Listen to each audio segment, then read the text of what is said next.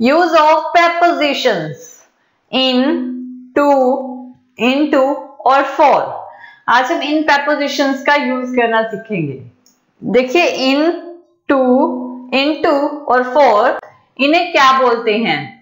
in यानी कि में, to यानी कि के लिए, for यानी कि ये भी लिए होता है, ठीक है ना, और into यानी अंदर, ठीक है, in, to, for, into।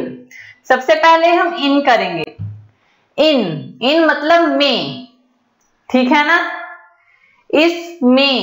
इसमें हमारी बहुत इज्जत है, ठीक है।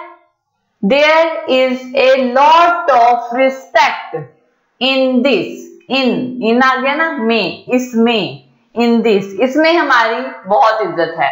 There is a lot of respect in this, इसमें। नेक्स्ट है, हम बारिश में खड़े हैं। बारिश में खड़े हैं, में। We stand in the rain। बारिश में खड़े हैं, in, ठीक है, in the rain। नेक्स्ट, मुझे काम में अच्छा होना चाहिए, ठीक है, तुम्हें काम में अच्छा होना चाहिए। You should be good in your work। तुम्हें काम में अच्छा होना चाहिए, अपने काम में अच्छा होना चाहिए। You should be good in your work। Next, bathroom में कौन है? में, अंदर, ठीक है ना, में। तो who is in the bathroom? Bathroom में कौन है? तो ये इनके सेंटेंसेस होते हैं। नेक्स्ट है टू। आप देखते हैं टू यानी कि के लिए, लेकिन देखिए टू सिर्फ के लिए ही यूज नहीं होता। जैसे कि हम कहते हैं कि कोई लेटर लिखते हैं तो टू दी प्रिंसिपल, तो टू यानी वो लेटर प्रिंसिपल के लिए होता है, इसलिए टू। जहां पे जाना है, ठीक है ना, और जहां से जाना है वो होता है फ्रॉम।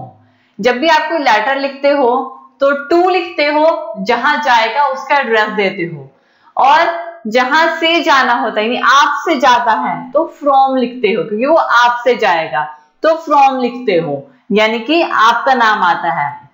ऐसे ही टू का यूज होता है, वह ऑफिस जा रहा है। He is going to office, कहीं जा रहा है, जहां जाना है वहां का नाम। ऑफिस जाना है उसने तो office, to office.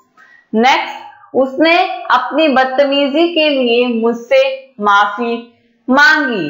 He asked me यानी मुझसे बोला, ठीक है, मुझसे पूछा, या फिर टू अपॉलॉजी, माफी मांगना, अपॉलॉजी, ठीक है। नेक्स्ट, मैं दिल्ली जा रही हूं। कहां जाना है? दिल्ली जाना है, जहां जाना है। I am going to Delhi.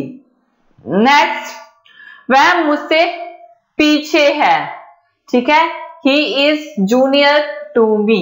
पीछे है या छोटा है, कुछ भी हो सकता है, ठीक है।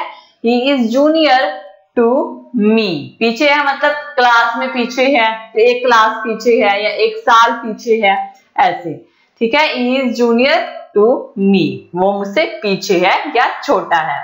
तो ये है टू का यूज।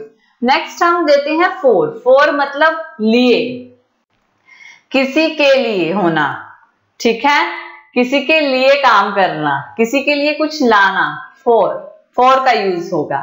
जैसे मैं तुम्हारे लिए आ रही हूं, किसके लिए? तुम्हारे लिए, for you. I am coming for you, तुम्हारे लिए, जिसके लिए उसके साथ फॉर, ठीक है।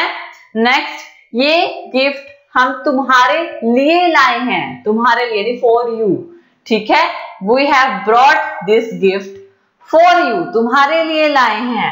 नेक्स्ट, हम सिर्फ तुम्हारे लिए हैं या सिर्फ तुम्हारे लिए है, ठीक है।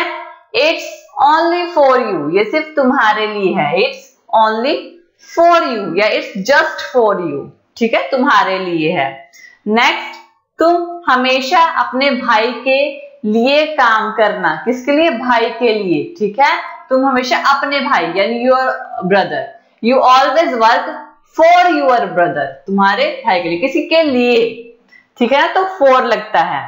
नेक्स्ट, इनटू, देखिए इन का मतलब भी अंदर होता है, इन मैंने बोला था में, इनटू इन मतलब अंदर ही होता है, में अंदर, इनटू का मतलब ही अंदर होता है, लेकिन अंदर इनटू का मतलब है कि अंदर, उसके अंदर होना, बिल्कुल अंदर होना, वो होगा इनटू। लड़के पूल में तैर रहे हैं यानी कि पानी के अंदर तैर रहे हैं, वो हो गया इनटू। ठीक है, the boys are swimming into the pool यानी पानी के अंदर हैं वो। ठीक है, इनटू द पूल। नेक्स्ट, वह गुफा के अंदर गया। ठीक है, he went into the cave, into अंदर गया है उसके। नेक्स्ट, मैंने अपनी किताब बैग में रख दी, क्या बैग के अंदर रख दी, यानी कि I keep my books into the bag. ठीक है, तो ये इनटू का यूज होता है। Thank you for watching this video. और ज्यादा अपडेटिंग वीडियोस के लिए आप हमारे चैनल लर्न एंड ग्रो पर हमें सब्सक्राइब कर सकते हैं। Thank you.